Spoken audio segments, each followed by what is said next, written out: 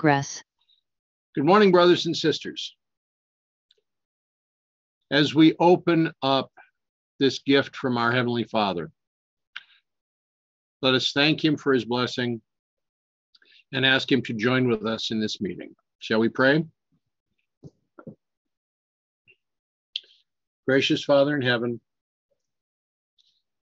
we thank you for this opportunity we have of opening your word.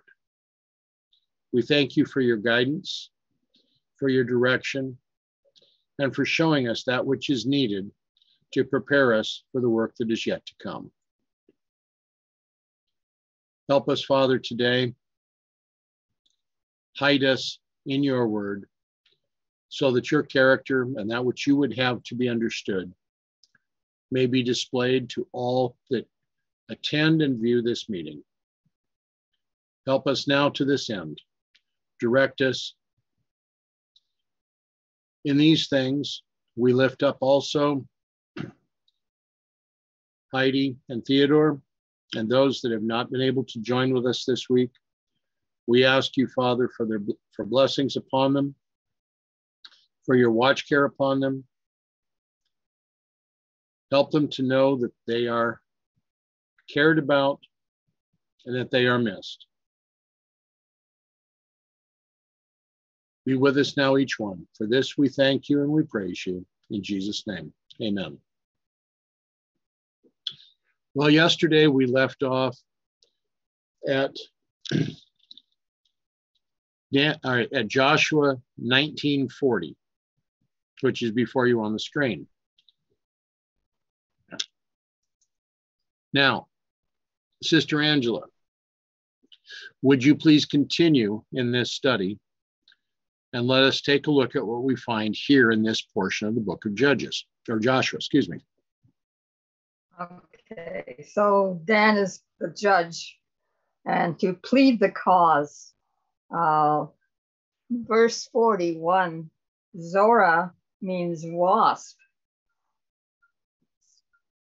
and Ishtal, entreaty,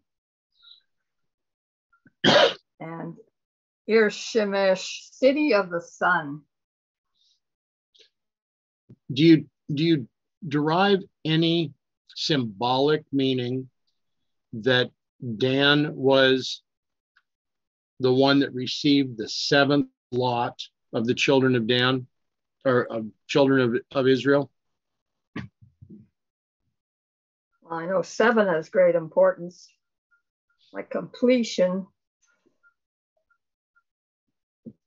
I mean, God sending wasps would be a judgment for sure. If people are living in the city of the sun, if they're worshiping on the wrong Sabbath, so-called Sabbath, they receive the papal mark. Okay. Ir-Shemesh can also mean a watch or sun rising or the east.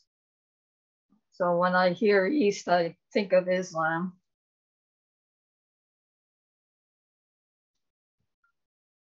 Verse 42, shall robin foxholes. And Ajalon is deer field. And Jethlo,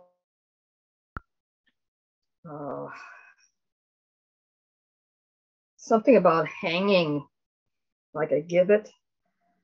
Okay. Now, oh, I'm totally puzzled by this one. Shalabin, the foxhole. Does that bring up any other connotations from what we've seen in other portions of the Bible? Well, I know Herod was called the fox. And Jesus said foxes have holes and the birds have nests, but I have nowhere to lay my head. So maybe it's just a calling to be strangers and pilgrims in our walk with God. But did not Samson do something with foxes as far as... oh, yeah. Set fire to the Philistine fields, right? Well, he stick fire. Torches tied to their tails or something? He tied 2 foxes' tails together and put torches between them. Okay. So as the foxes ran trying to get away from the fire, they ran doing destruction upon the Philistines. That's an fascinating way of doing war, I guess.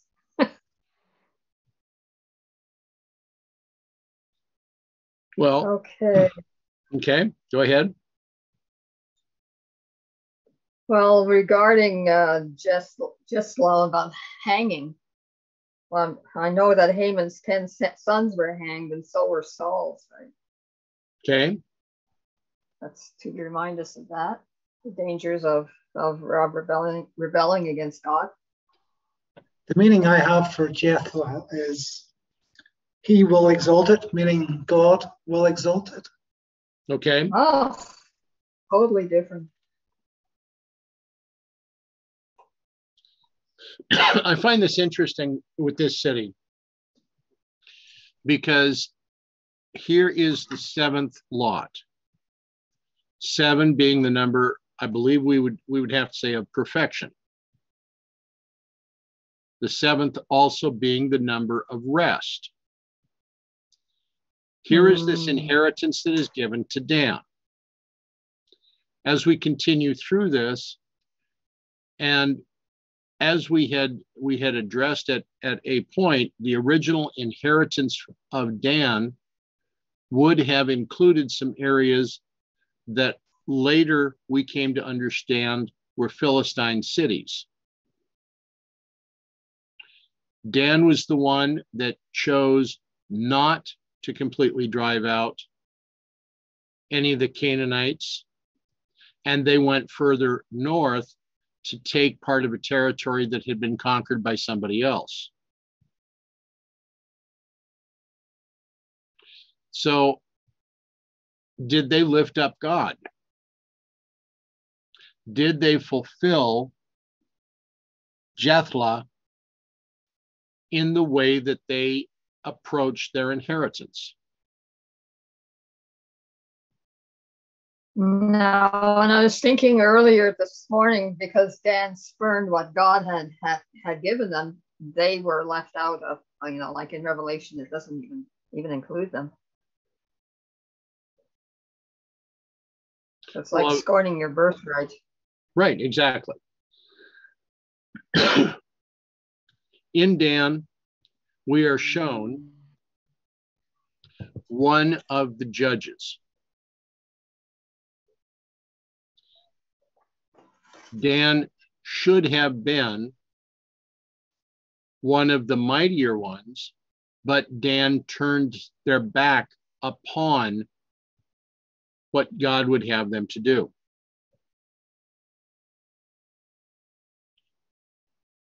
So please continue. Now you were saying that Elon had what meaning?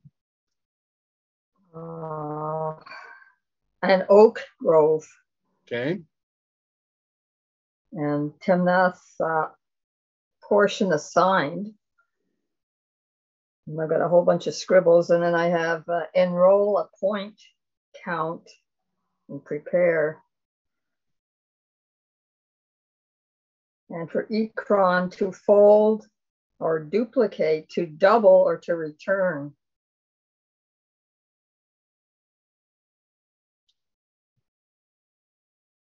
So,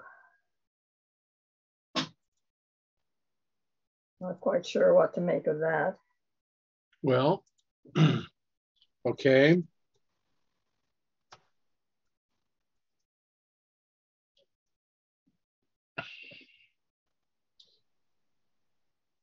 I mean, returning can have something to do with repentance, of course. But what else? What else do we know about Ekron?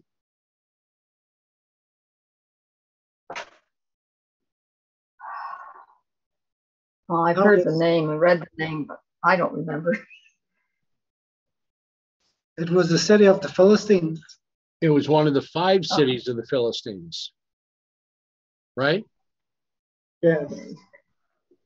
So if I was looking at this strictly from Strong's, and there would be possibly other definitions given, in Strong's, Ekron could mean emigration or torn up by the roots or eradication. Wow.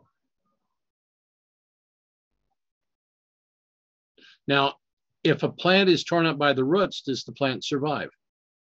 Not for long. So I look at this with Ekron. Here were Ekron, Gath, and 3 other cities that should have been of the inheritance of the children of Israel, but were not, because they chose not to believe that God was capable of doing what he promised he would do.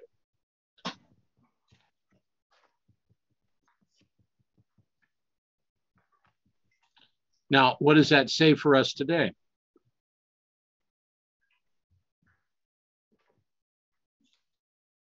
Well, the same rule applies. We have to have faith to proceed. Exactly. Possess. Okay. What did you find on El Taka? That's just it. I don't have anything there, but Strong supposedly has a definition, which I'm trying to find right now.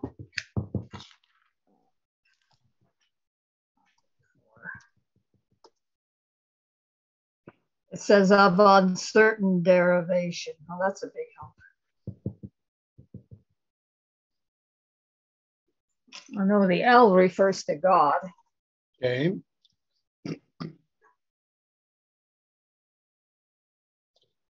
Well, Brown Driver Briggs would share that as let God spew thee out. Whoa, wow, that's referring to Laodicea for sure. Especially if we're looking at this and we are lukewarm. Yep. So let me ask you a question. Was Dan lukewarm about their inheritance? Obviously. Why would they go to steal someone else's and not fight for their own? Is it any different from what we've seen from the pen of Uriah Smith or in history up through 1957 within the church? I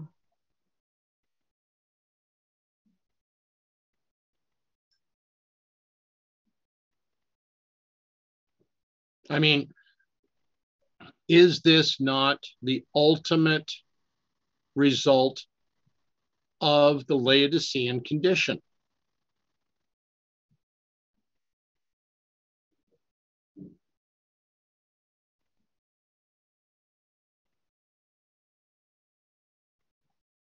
Okay. I have to step away for just a second. I will be right back, but please continue. Okay. Gibbethon or Gibbethon, a hilly spot, and Baalith mistress ship. So Baalith, I guess, could be referring to a church also. So we have a Laodicean church on a hilly spot, which has mistress ship in a worldly sense, I suppose. That was in verse 44. In verse 45, as Jehud celebrated, revered, worship, and give thanks. So that has a good connotation.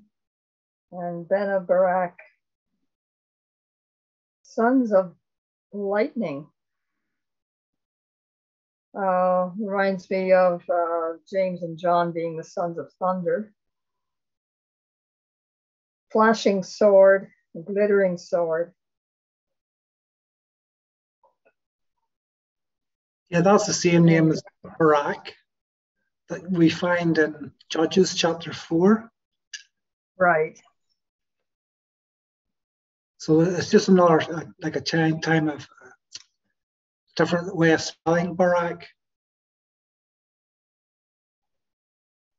but the meaning is the same.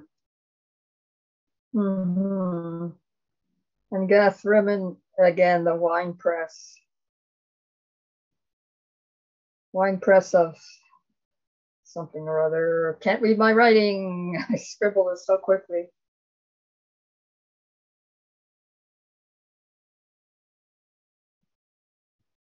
Verse 46, Majarkan, water of, like yellow water, like urine. That doesn't sound very good. And Rackham, thinness again, or to spit. Could again be referring to Laodicea, I suppose. And Japhal, bright and beautiful. All things bright and beautiful, things white and wonderful. Verse 47, Lishem, adjacent. So that's one of the foundations of the holy city. Why did I skip verse 48?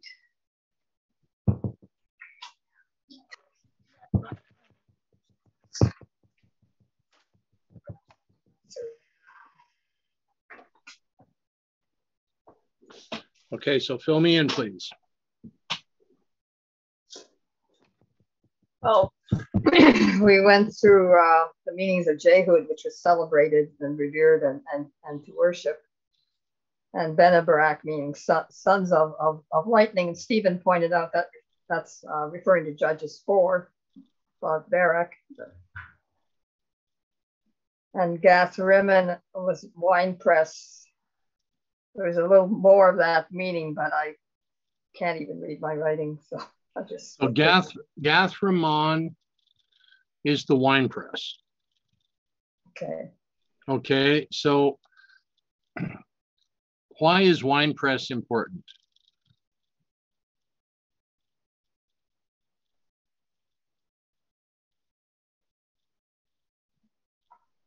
No, in Revelation talks about the wicked being trodden down as grapes.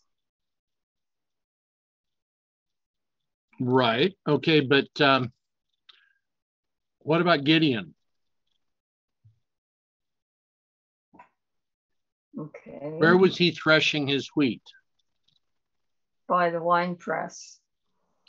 And when you're by a wine press, what do you normally produce? Wine. And wine is a symbol of? Doctrine. So if this is the wine press, is this not the doctrine that is coming from the Laodicean, from El Tekah? Oh, that's a good point.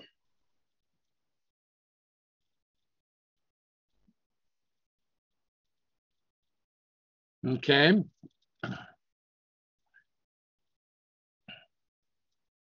So that's what we're seeing here in 1945. And that's the questions that come up on this part of it. So as we segue into 1946. Yeah, Majarka means water, like it's like urine. So the church is just excreting waste. Maybe that's what it's referring to. Okay. And Rakon, thinness or to spit. Well, a lot of excretions here. And Japho, to be bright or beautiful. So that's the contrast for sure. So we have Mejarkon, or the waste, and Rakon, the expectorate, with the border over against Japho, or as could be translated Joppa. Hmm. Do we know of anything else that came from Joppa?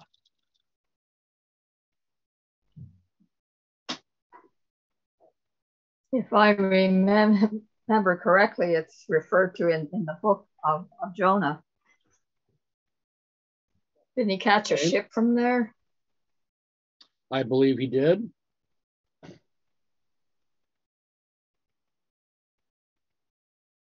To escape God's will, though. Now, what's interesting when you take a look at this, Jaffa is also known as we're seeing here as Jaffo, but currently it would also be noted as being Yaffo Tel Aviv. Oh, okay, the Hill of Spring. Okay. Now, the other thing from history, Antiochus IV Epiphanes landed his army with plans to enforce the Hellenization of Jerusalem, where later he plundered the temple. Judas Maccabeus burned the harbor, but the city was too strong to be captured. So this became a port city that was important in the intertestament period.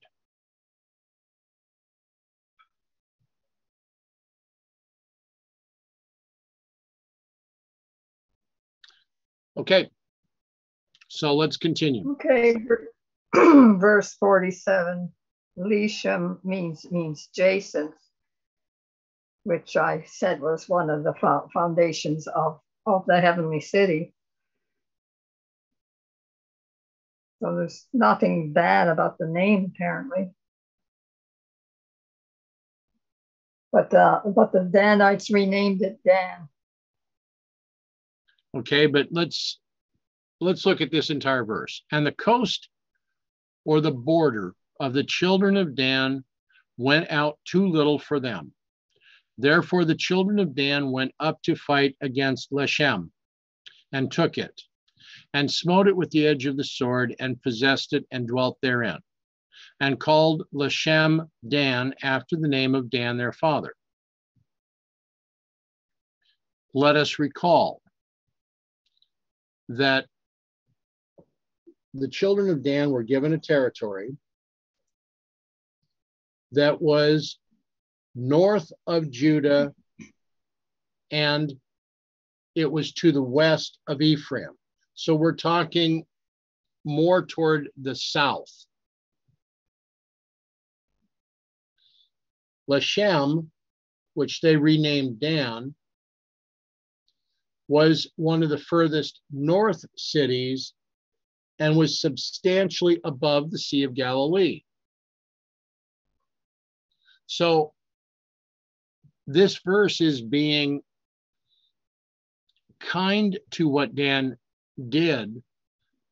It's not saying, however, that they chose to reject their inheritance and took from the inheritance of Naphtali.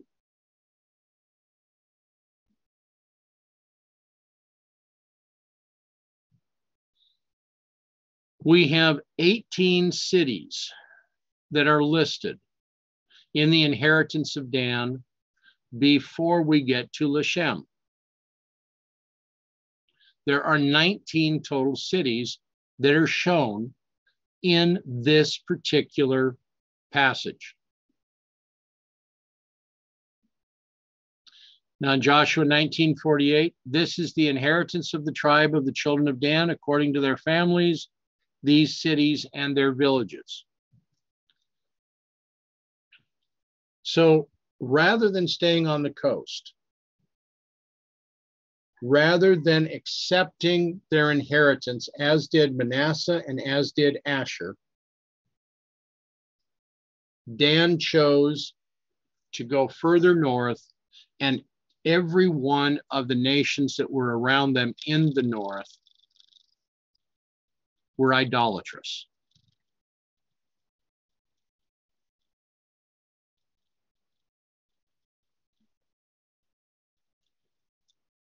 Now, in the next three verses, is there anything interesting about this part of the passage? What do you see here? Well, when they had made an end of dividing the land for inheritance by their coasts, the children of Israel gave an inheritance to Joshua, the son of Nun, among them. So he waited till they had all gotten their allotments, and then they gave him his. Okay.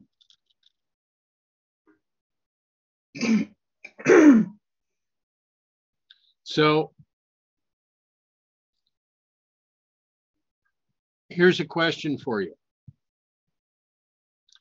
How many individuals have we so far seen were called out to receive their inheritance?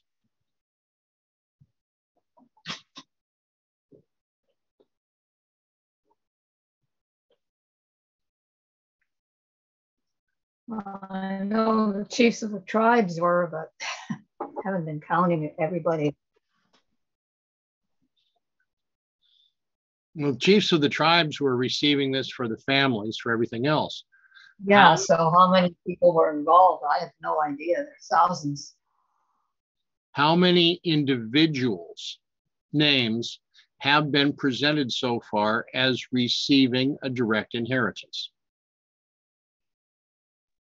Well, there'd be about 12, right? Or 13. Just making a comment. I was thinking, was it just Joshua and Caleb? Okay. There we have two. Let us remember there were 5 daughters that were called by name. Yeah. So you have a total of 7 individuals by name receiving an inheritance.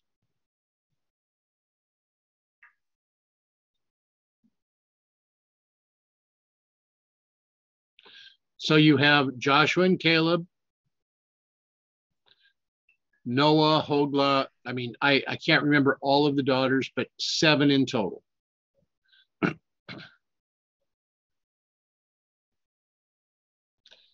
So according to the word of the Lord, they gave him the city which he asked, even Timnath Serah in Mount Ephraim.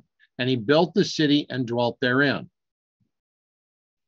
These are the inheritances which Eleazar the priest and Joshua the son of Nun and the heads of the fathers of the tribes of the children of Israel divided for an inheritance by lot in Shiloh before the Lord, at the door of the tabernacle of the congregation.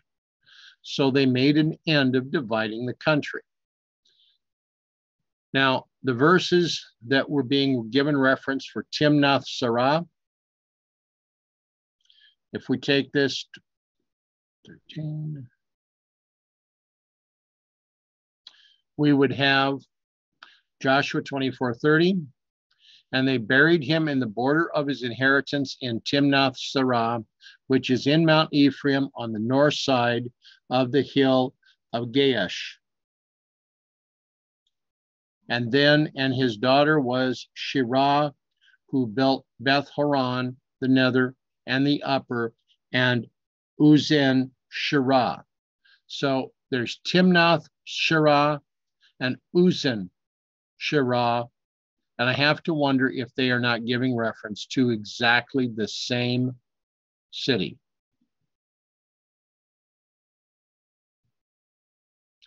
Now, one of the things that I found interesting in putting this together in preparing for this part of the study, when we come to the portion here that references Joshua in 1947, that the coast or the border of the children of Dan went out too little for them. The translators gave reference that we should see Judges 19, the entire chapter. It's not often. Judges 18. Okay, excuse me, you're right. Judges 18. So thank you for correcting me. In this situation, it's not often that the translators give reference back to an entire chapter. We've covered Judges 18 in the past. And there are some other points about this that we will be addressing as we progress through the book of Joshua. But it gives a very interesting reference to why this in Joshua is tied directly with Judges 18. Now,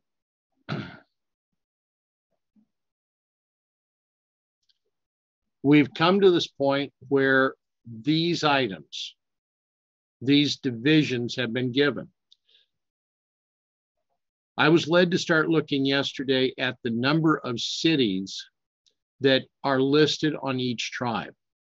I've come to a point where it's interesting for me because I can't make out completely the number of cities from Joshua 17 that were granted to Manasseh. I did find it interesting when I went through 15 that 112 cities were noted as being given to Judah.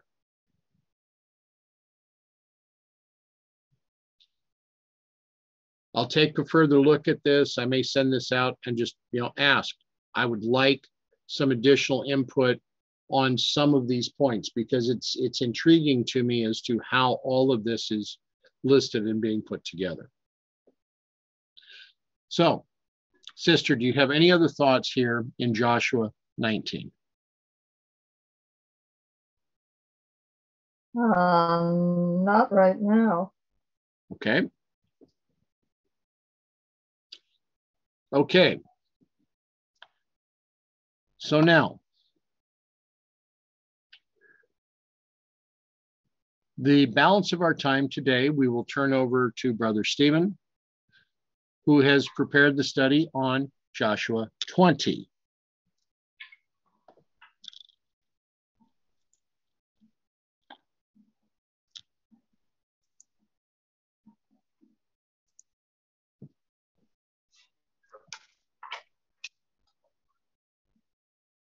So, Stephen, the floor is yours.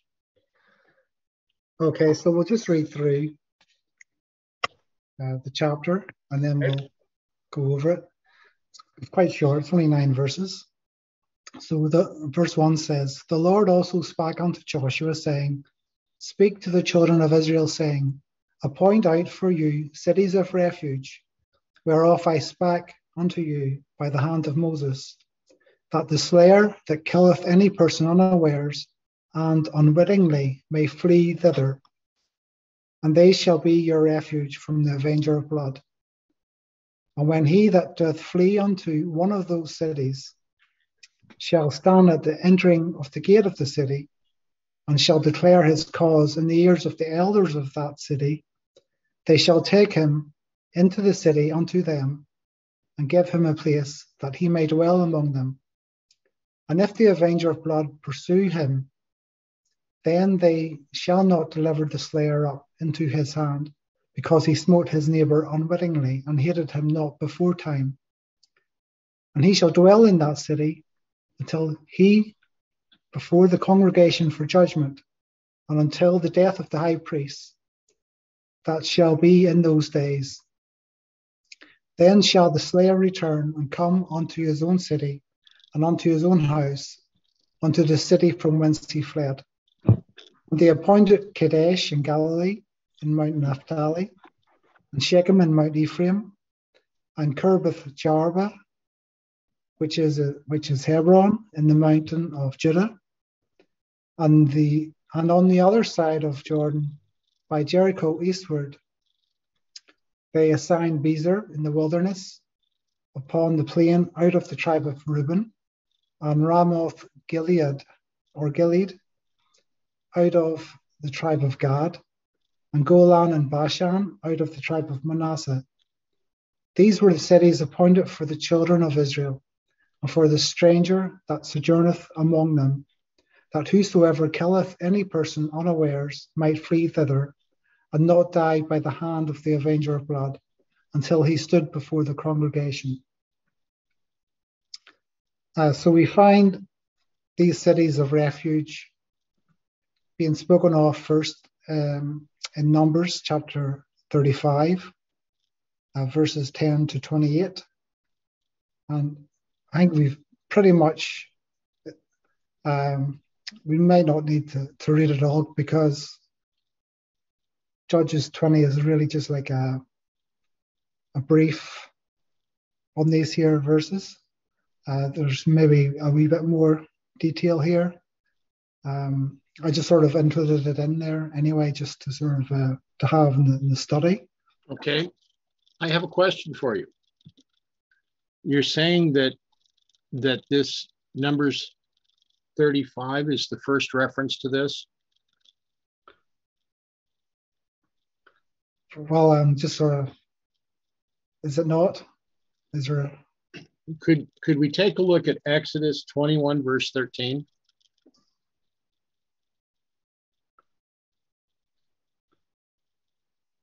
Well, I could be wrong in that. Okay, as I have it up. And if a man lie not in wait, but God deliver him into his hand, then I will appoint thee a place whither he shall flee. Right, okay.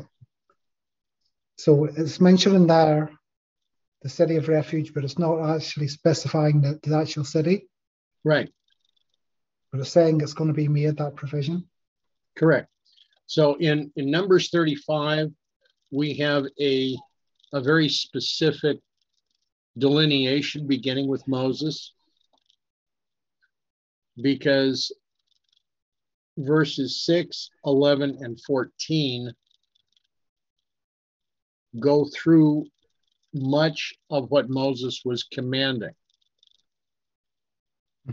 So verse 6 reads, and among the cities which ye shall give unto the Levites, there shall be 6 cities for refuge, which ye shall appoint for the manslayer, that he may flee thither, and to them ye shall add 42 cities.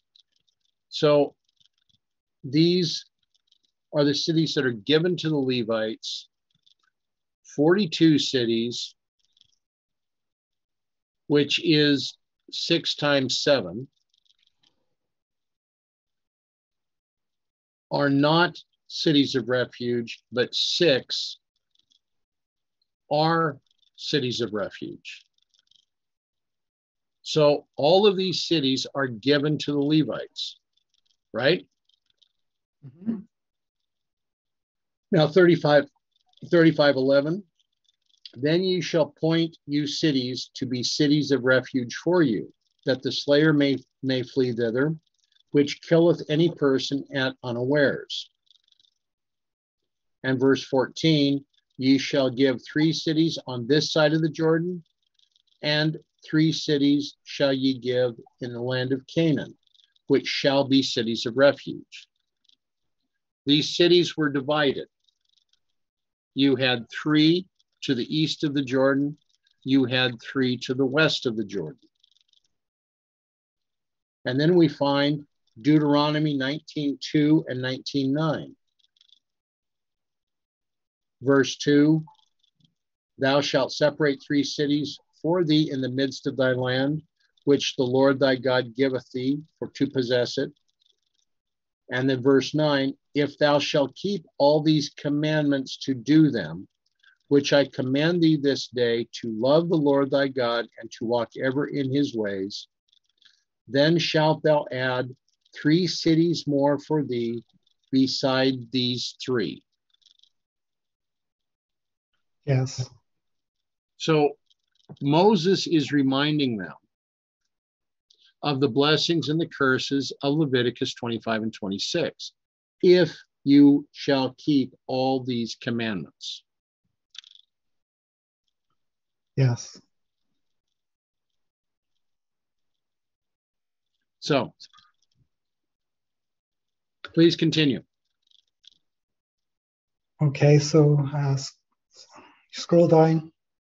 Okay. The other way. So this is like a map.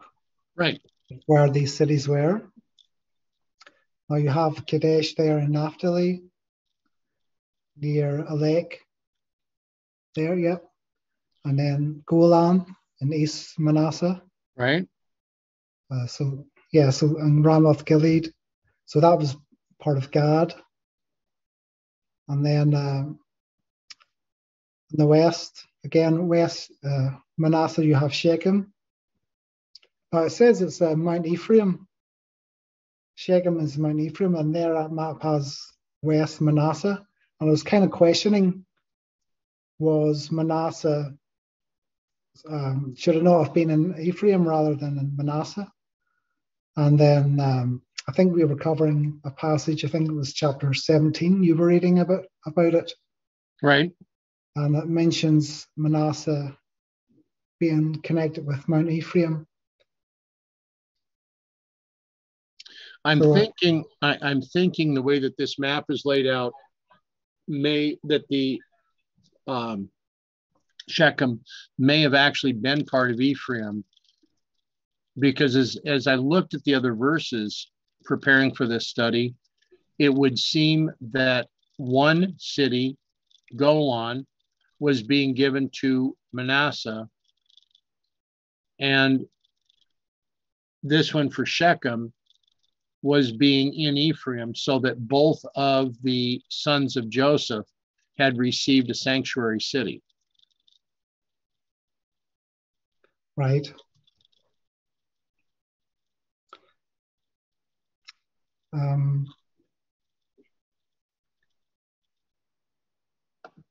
If you go to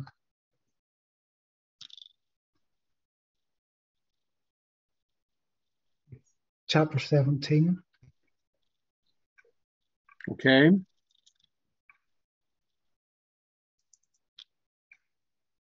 Hang on for a moment.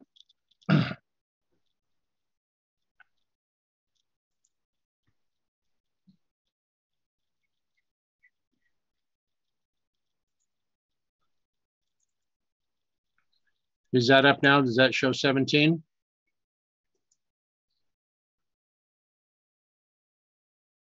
Yes. Okay. And it's near the bottom of the chapter. Verse 15. Okay. Now, in the context,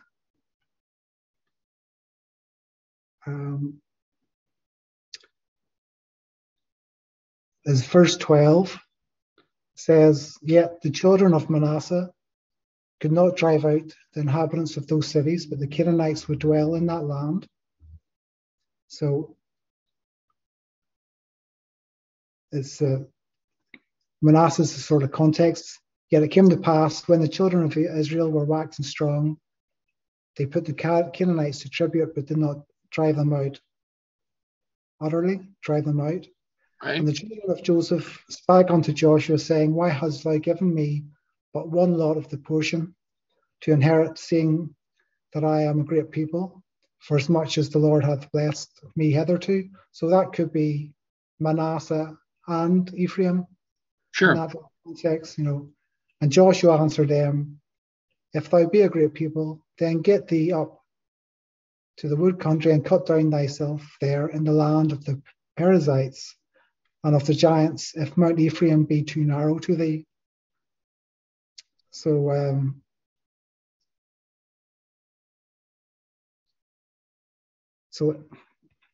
it could be Ephraim. Right. Yeah, I'm not sure, but Ephraim, to me, I think is that you think that would be the tribe of Ephraim. So maybe the map isn't very accurate in that aspect. Well, that's a possibility. The thing that I'm looking at, when I went through the study to prepare for Joshua 21, there's a certain number of cities that are listed according to each tribe.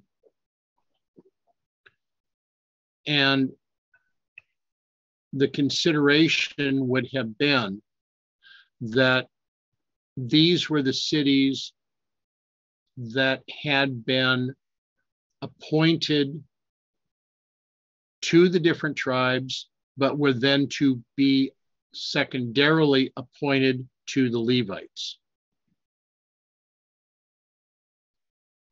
So they were in the list of the 48 cities. And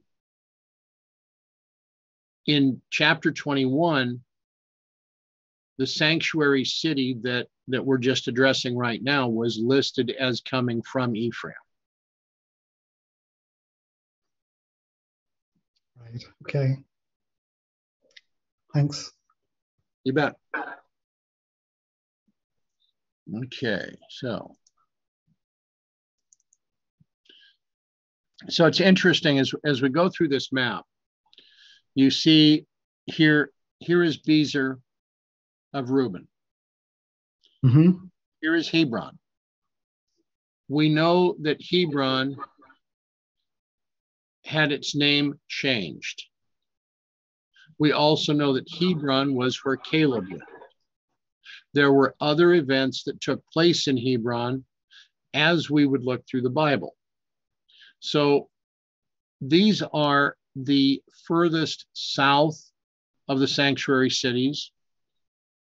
As we would go a bit north, here you have Shechem, here you have Ramoth Gilead.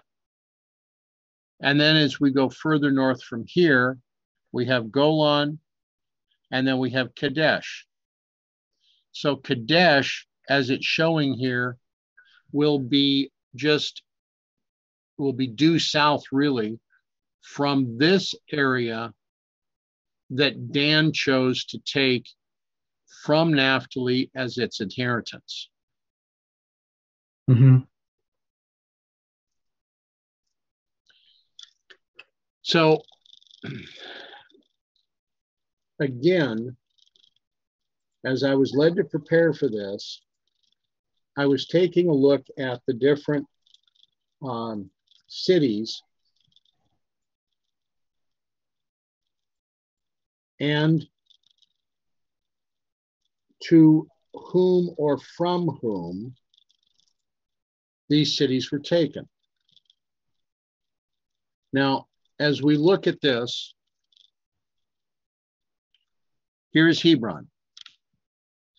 Hebron is within the tribe of Judah. Judah was the fourth son of Leah. We come over here to Bezer. Reuben was the first son of Leah. We come up here to Shechem, and Shechem, this is listed as coming from Ephraim. So that would have been the second son of Joseph, but that would have been part of the inheritance through Raquel. Now, we come over here to Ramoth Gilead. Being of the tribe of Gad would have meant that would have been through Zilpah, Leah's handmaid, the seventh born son.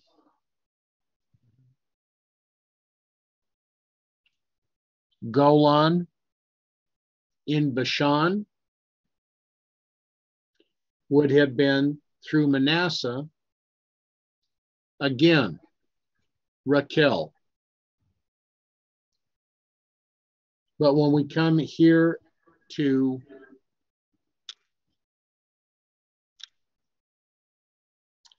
Kadesh,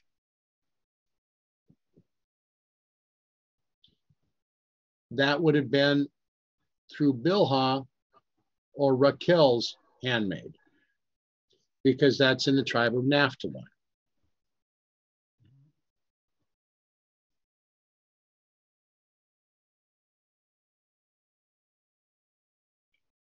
So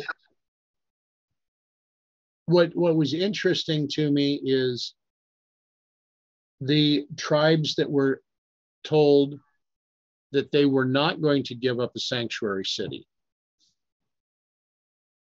because Dan, nothing in his territory became a sanctuary city. Issachar, Asher, nothing in their territory became a sanctuary city. Zebulun, no sanctuary city.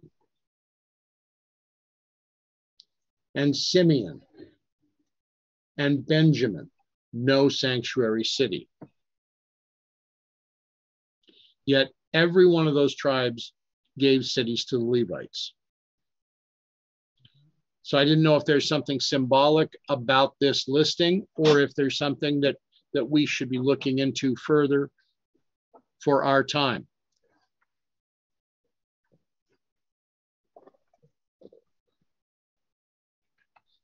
So sorry for that segue. That's okay. Please continue. Okay, so we can scroll down. Okay.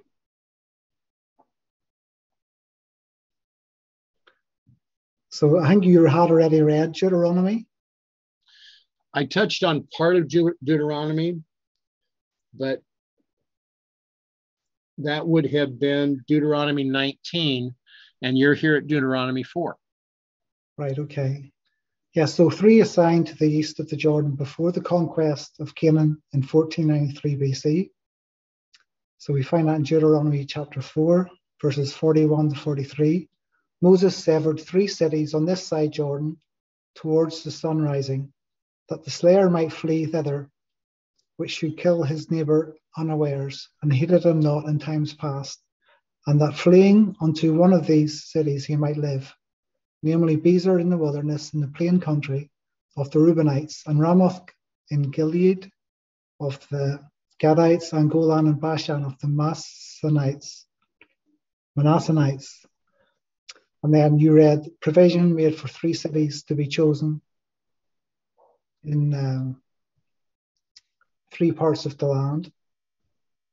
When the Lord thy God hath cut off the nations whose land the Lord God giveth thee, and thou succeedest them, and dwellest in their cities and in their houses, thou shalt separate 3 cities for thee in the midst of the land which the Lord thy God giveth thee to possess it.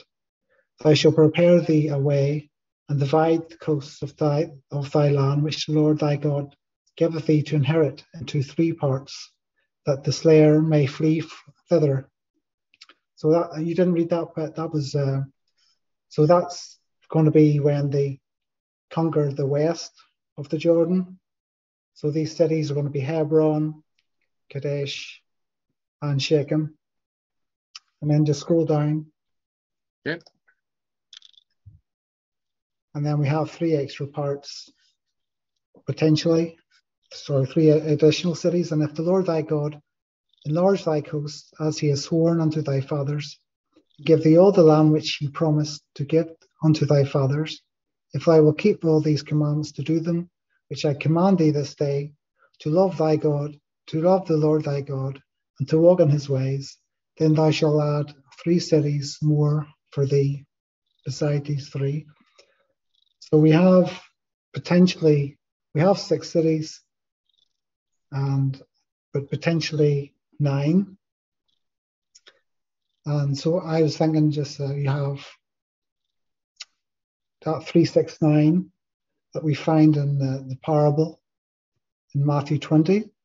And he went out about the 3rd hour and saw others standing idle in the marketplace, and said unto them, Go ye also into the vineyard, and whosoever is right I will give you, and whatsoever is right I will give you. And they went their way, and again he went out about the 6th hour and the 9th hour, and he did likewise. So as we have the cities being 3 another 3, which is 6, and then potentially another 3, which is 9. We have these here hours in Matthew chapter 20. And then we have Christ on the cross. And it was in the 3rd hour that they crucified him. And when the 6th hour was come, there was darkness over the whole land until the 9th hour. Now that would give us 6 hours in total. Right. But you have there the symbol of the 3, 6, 9. And then even with the 6 hours, you have that the River Jordan, in a sense, dividing them cities of refuge. And we know that when Christ is on the cross, them 6 hours, that they were divided between 3 hours where there was light, and then there was 3 hours where there was darkness around the cross. So you can have that. You take that sort of, maybe see some symbolism there as well, just with the 6 cities. And is any other thoughts about that?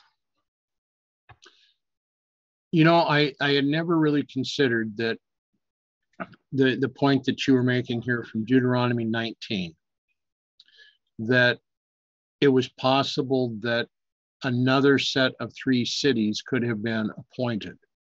But the 3, 6, 9 that you're presenting makes logical sense,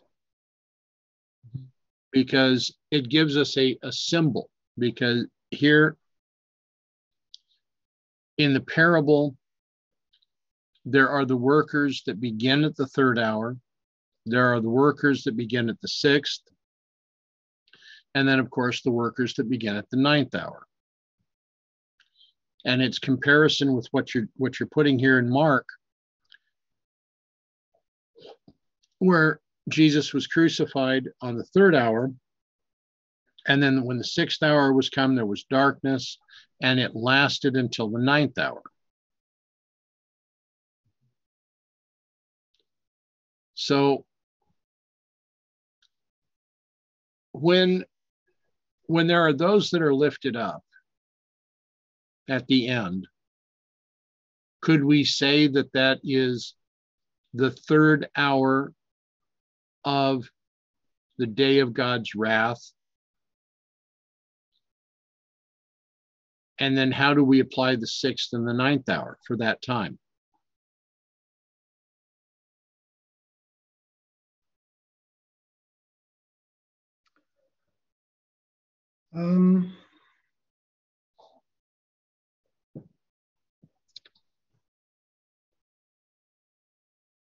Well, we had ideas about the 3rd hour representing, well, certainly with Matthew 20, you have the workers in the vineyard. So the time they end is the 1st hour, in a sense, when the day begins. Right. And the 3rd hour we tied to 9/11. The 6th hour maybe to midnight, and then the 9th hour, midnight cry, or maybe the Sunday law. And then you have the message goes in to the world, to 11th hour workers. Maybe, you maybe sort of see that sort of symbolism. There's some thoughts there concerning that. Okay.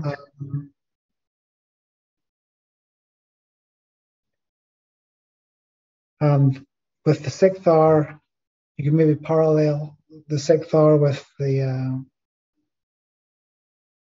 with midnight. Okay. Even though it's the daytime, but in a sense there's darkness there. It's sort of in the middle, midway. And then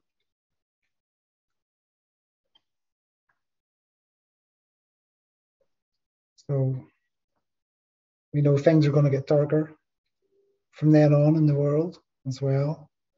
That way, Mark. And yeah, so I'm not too sure how to place things at the moment. I've had thoughts about it, but okay, so we'll scroll down. So Golan and Bashan out of the tribe of Manasseh. Yep. So unto the children of Gershon, which means a stranger there, exile and outcast, of the families of the Levites, of the other half tribe of Manasseh, they gave Golan in Bashan with her suburbs to be a refuge for the slayer, and Bishitera, temple of Astarte, with her suburbs, 2 cities. So Gershon, the Levites, will inhabit Golan. And 1 Chronicles 6, verse 71, and unto the sons of Gershon were given out of the family of the half tribe of Manasseh, Golan and Bashan with their suburbs. And then Ashtoreth, again, is just like another name for Bishethira. So it's the same sort of name of the town, just maybe like a different way of spelling, which means a temple of Astarte again with her suburbs. And Golan, meaning great exodus, exile, their captivity, their rejoicing. And the Strong's has it as just a captive. Right. It's interesting that the Levites would be given this city where there was this temple of Ashtaroth. Mm-hmm. I mean, if they said that they were given the city and the Levites destroyed the temple of Ashtaroth, I think we could understand that. But this is basically saying that they're given the city and it doesn't say what they did with it. Mm-hmm. So is this giving us an object lesson that these priests of God, these Levites of the children of Gershon, were not completely faithful to God's instruction? And that's just, it's a thought question. So.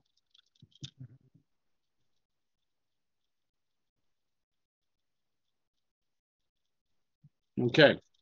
Okay, so Ramoth in Gilead. Yep. Gilead, out of the tribe of Gad. So we have this here city being mentioned in 1 Kings chapter 22, verses 1 to 4. And they continued 3 years without war between Syria and Israel. And it came to pass in the 3rd year that Jehoshaphat, the king of Judah, came down to the king of Israel.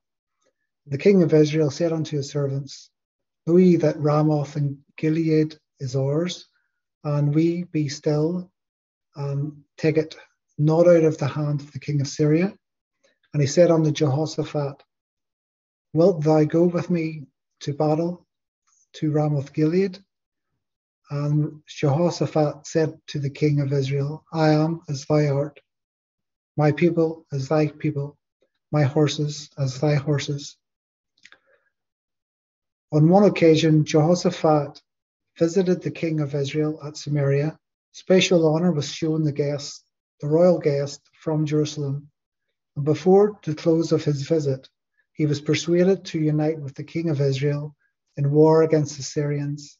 Ahab hoped that by joining his forces with those of Judah, he might regain Ramoth, one of the cities of refuge, which he contended rightfully belonged to the Israelites.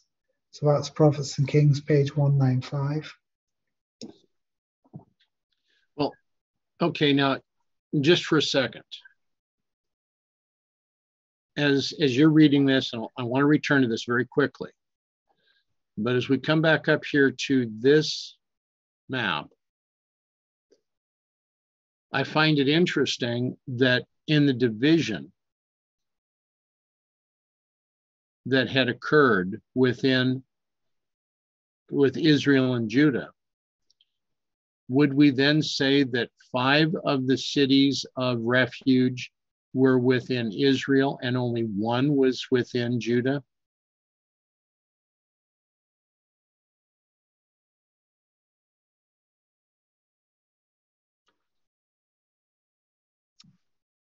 I think that would have been the case. Okay. I'm not sure now, Bezer, whether that might have still been in Judah. I'm not sure. Okay. Later on, we don't know. It's because it's kind of or maybe Syria maybe have took that or at that time. Okay. I mean, I'm looking at this with the question. So, okay. Certainly Shechem and Ramoth Gilead will.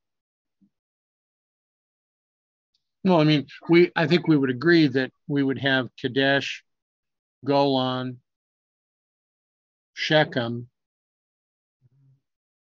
that would have been within Israel, because they're mentioning some of this, but then they're saying that they had to go to war here over Ramoth Gilead.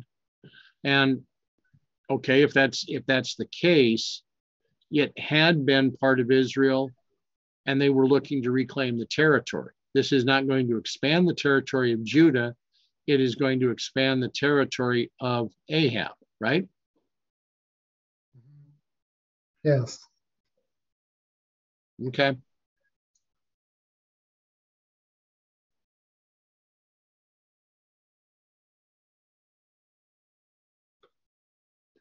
Okay, so we have South Ramoth being mentioned in 1 Samuel. Right. And when David came to Ziklag, he sent off the spoil unto the elders of Judah, even to his friends, saying, Behold, the present for you of the spoil of the enemies of the Lord, to them which were in Bethel, and to them which were in South Ramoth, and to them which were in Jatir. Okay. So I'm not too sure. So he's sending it to the elders of Judah. So this may have been another Ramoth. So it says South Ramoth, which is potentially another name of the town in Judah rather than being in Gad. Okay. We know that this is, okay, as David is saying this, behold a present for you of the spoil of the enemies of the Lord. So he's giving this spoil to those that were in Bethel, the house of the Lord.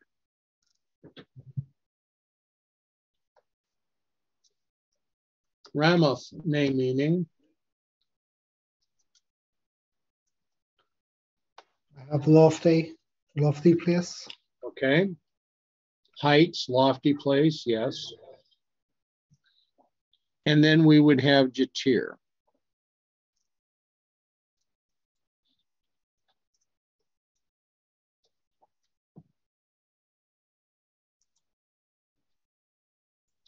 So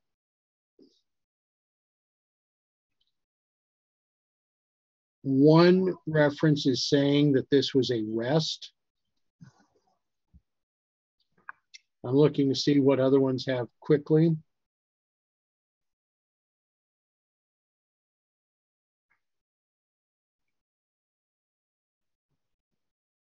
I have like excelling, preeminent, lofty. Okay. Which is quite similar to Ramoth. Okay. Because that was a preeminent city in the mountains of Judah. Interesting. All right. So he's sending these.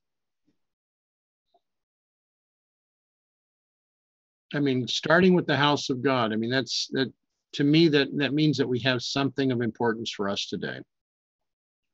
Yeah. Okay. So I'm just wondering whether Bethel would have been in Judah at that time.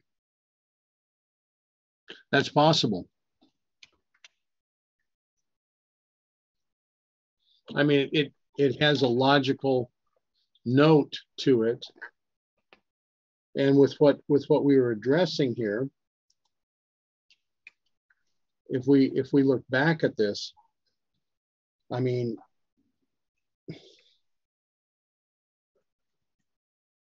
Because originally it was in Benjamin, and then the time of Judges in Deborah, it was part of Ephraim.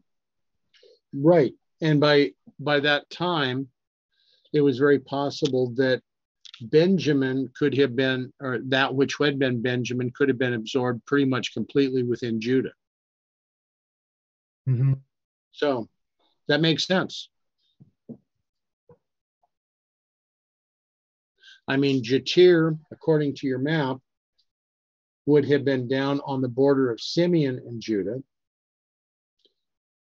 If Bethel was part of Judah, and then Ramoth, that's possible that there could be a second Ramoth, because we're finding so many of these that had multiple names depending on the tribe. Because if he was giving a gift to Ramoth Gilead, that's a city that's pretty far north from everything else, because the portion that we would be looking at here as Bethel and Jatir are definitely within in the areas of Judah. Okay. And it says South Ramoth, so I'm just thinking. We Right. have the other Ramoth in the north, so I think that's the reason why they call it South. Okay. And then in First Chronicles, we have one of the tribe of Issachar. And out of the tribe of Issachar, Kadesh with her suburbs, Dabarath with her suburbs, and Ramoth with her suburbs, and Annem with her suburbs. So that could be like another city as well, also called Ramoth in Issachar. Right, because Issachar would have been north of the portion of Manasseh that was assigned to them to the west of the Jordan. Mm-hmm. So that would make sense that we're then talking about a third city. Yes. And then we have one of the sons of Bani that came out of Babylon, right, during the time of Ezra. It was called Ramoth. And Gilead means perpetual fountain, a heap of testimony, a witness. That's what I have for that. So normally I think you have Ramoth Gilead normally being mentioned. It's specifying it's the Ramoth that's in Gilead rather than the Ramoth in Issachar or the Ramoth in Judea. So I think that's just noting. So Bezer, we don't have a lot of mentions of Bezer. So it's in the wilderness upon the plain out of the tribe of Reuben. And Bezer means gold ore, defense, munitions, and strongs. It's an inaccessible spot. And First Chronicles mentions of the sons of Zophah. So he was from the tribe of Asher. So you have a Bezer being mentioned there. And other than that, there's no other mention other than its reference to a city of refuge. okay. So Kadesh in Galilee and Mount Naphtali. So Kadesh means sanctuary, holy place. In Joshua 15:21, anothermost tribe of the children of Judah towards the coast of Edom. Southward were Kabzeel, Edar, Jagur, and Kadesh, and Hazor, and Ithnan. So this would be another Kadesh, I believe, because the other Kadesh is quite north in Naphtali, and this is of Edom, southward. So this is dealing with the tribes of Judah. Right.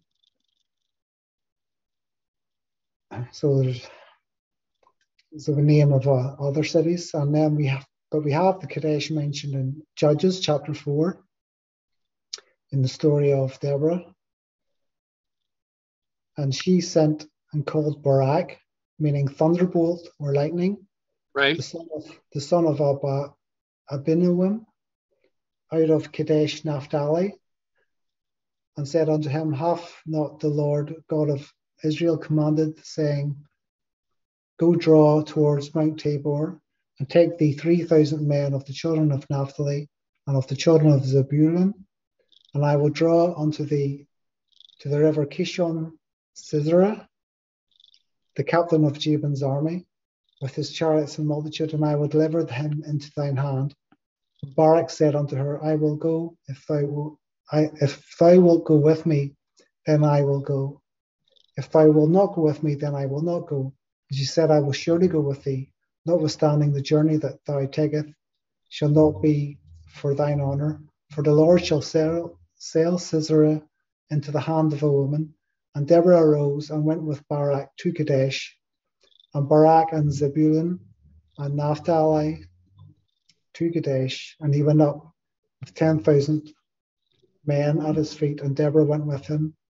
Now Heber the Canaanite, which was of the children of Hobab, just have to scroll down. Yep. The father-in-law of Moses had severed himself from the Canaanites and pitched his tent in the plain of Zanaim, which is by Kadesh, and they showed Sisera and Barak, the son of Abinoam, was gone up to Mount Tabor. So that's the other references to Kadesh, Naphtali in the Bible. Okay. So I find it interesting when we're going through this portion where it says, now Heber the Kenite, which was of the children of Hobab, the father of Moses, father-in-law of Moses. So Hobab and Jethro are the same party. But is this a name change, or is this just an additional name, such as, what we would say a middle name or a family name? So as we're looking at these things, we have other details of other items that are being brought forward. So we have Kadesh, the sanctuary that's being addressed, and we're bringing this together because we need to address all of these references that we find within Scripture to come to a truer understanding. So there's quite a bit that's been given here about Kadesh in Galilee. So I'm intrigued that we've only seen this in the Old Testament, that it does not get mentioned in the New.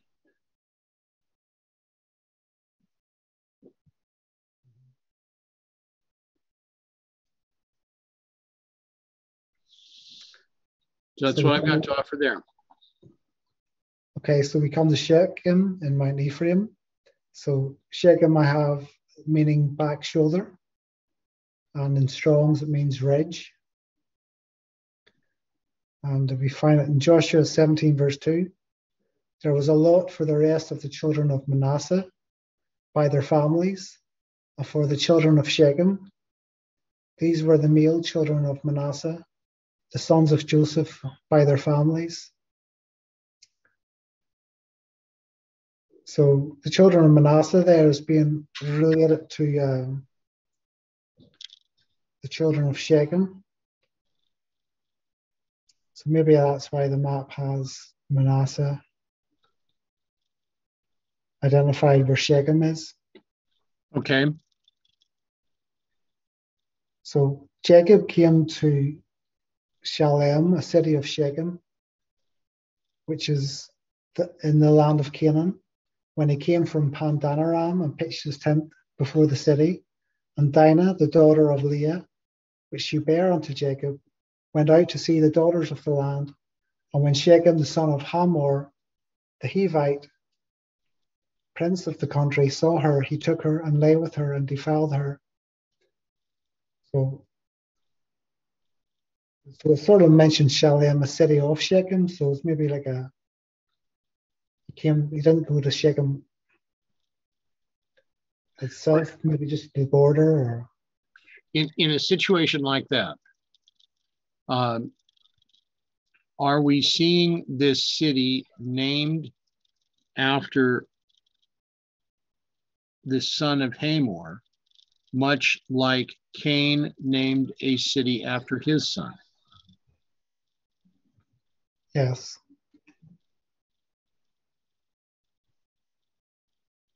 So that's intriguing that, you know, we're dealing with this and referencing back to the situation with Dinah, because we know what's going to happen with Simeon and Levi once they find out what's going on.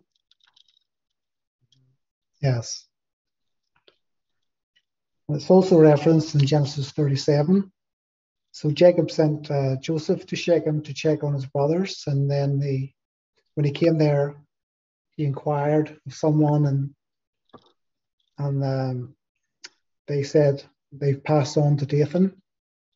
Right. Joseph just passed through Shechem. And then Numbers 26, of the sons of Manasseh, of Machir begat Gilead, and of Gilead come the family of the Gileadites. These are the sons of Gilead, Shechem. So this is another Shechem, one of the sons of Gilead. Right. So not really related to the city, other than well, he certainly wasn't the cause of the city being named Shechem, but he's sort of named after the city. So maybe that's another reason why you would maybe place Shechem and Manasseh from that verse. It's also interesting that we have Machir being referenced here, because that's the son of Manasseh that was raised upon Joseph's knee. Correct. Okay. Verse 1 of chapter 24, and Joshua gathered all the tribes of Israel to Shechem, and called for the elders of Israel, and for their heads, and for their judges, and for their officers, and they presented themselves before God. So that's Joshua's last sermon, is given in Shechem to the tribes. And then verse 32, and the bones of Joseph, which the children of Israel brought up out of Egypt, buried they in Shechem, in the parcel of ground which Jacob bought of the sons of Hamor, the father of Shechem, for 100 pieces of silver, and it became the inheritance of the children of Joseph.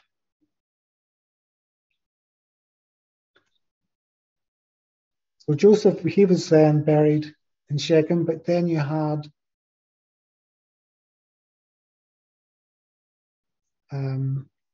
Abraham, Isaac, and Jacob. They were being buried in Hebron. I don't know if there's any. Just I thought maybe you would think Joseph would have been buried with his father, but he chose to be buried in I don't know whether he chose, but they chose to bury him then in Shechem rather than in Hebron. Well, we know that Jacob buried Rachel near Bethlehem. Yes.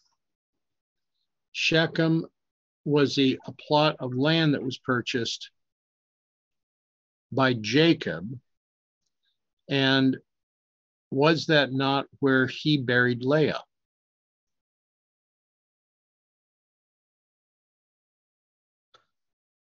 That could have been, yes. I mean, I'm not sure. I'm thinking that became kind of the family plot for lack of Okay. a better word. Mm-hmm. But then you would think, why not bury Jacob there? Well, we'd have to look into that a little deeper. Maybe we could do that first thing in the morning. So please continue with what you've got. Okay, we have Shechem being mentioned in Judges 8, verse 30. You had Abimelech, the son of Gideon, by a concubine. And so the concubine was in Shechem, and she bare him a son and named him, and whose name was called Abimelech. And then he went to Shechem unto his mother's brethren and communed with them, with all the family of the house of the mother's father, saying, Speak, I pray thee, in the ears of all the men of Shechem, whether it is better for you either that all the sons of Jerubbaal, which are 70 persons, reign over you, or one reign over you. Remember that I am your bone and flesh, and your mother's brethren spake of him in the ears of all the men of Shechem, all these words, and their hearts inclined to follow Abimelech. And they said, He is our brother, and they gave him 70 pieces of silver out of the house of Balberith, wherewith Abimelech hired vain and light persons which followed him. And then you have the story where he fights with the people of Abimelech, or sort of the people of Shechem get fed up with him, and then he fights against the city of Shechem, and he kills 1,000 people in a tower in that city, and then moves on to another place, and then a woman throws a tile off a roof and kills him in another city. So we had that there, just sort of referencing that story that we find there in Judges, briefly. And then in 1 Kings chapter 12, Rehoboam went to Shechem, for all Israel were come up to Shechem to make him king. Then Jeroboam built Shechem in Mount Ephraim and dwelt therein. So this is like Jeroboam must have, I'd probably say better to say rebuilt Shechem. So this is where the kingdom was divided after Solomon died, and then so scroll down, just I think that's, so we have a few more references there. Shall we just finish there, or Sure. just? So it's interesting that here with Rehoboam, that they went to Shechem, for all Israel came to Shechem to make him king. And then Jeroboam built Shechem in Mount Ephraim and dwelt therein. And then you have this reference from Psalm 60 and also Psalm 108:8. God hath spoken in his holiness, I will rejoice. I will divide Shechem and mete out the valley of Succoth.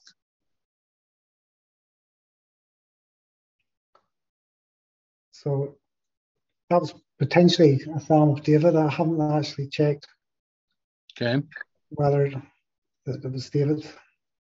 Well, why don't we will return to this then tomorrow morning and then finish the balance of the study. Right, okay. Okay? Yes. So any other thoughts or comments today?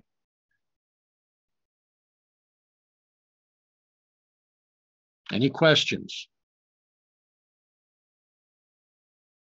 I appreciate the work these presenters are doing to put together this information. There's quite a bit that's gone into this. Yes, I agree. Okay. So, brothers and sisters, shall we close with prayer?